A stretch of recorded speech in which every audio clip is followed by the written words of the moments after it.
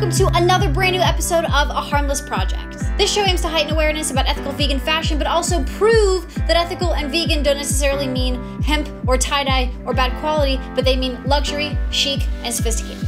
So without further ado, let me introduce you to this week's brand. This week we have Ella boots from Good Guys Don't Wear Leather. But before we jump into my review of these boots, why don't we take a closer look at this incredible brand. This French PETA-approved label received multiple PETA awards the last 2 years. Their designs appeal to so many different styles, vegans and non-vegans alike. And with their commitment to cruelty-free materials, these are perfect for the ethical fashionista.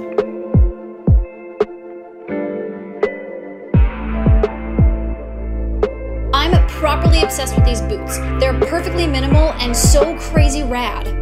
Microfiber upper and elastomer sole and a wooden heel, these are sleek black ankle boots with a pointed toe and a ton of attitude.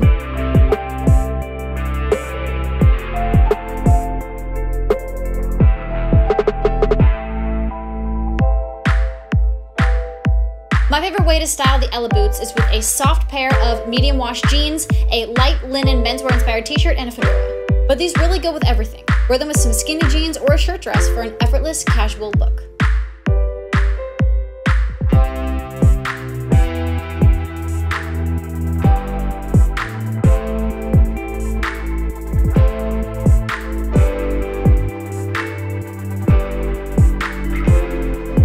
Pleasure of getting a chance to chat with Marion, the owner and founder of Good Guys Don't Wear Leather. She's such a fascinating entrepreneur with fantastic ideas and style.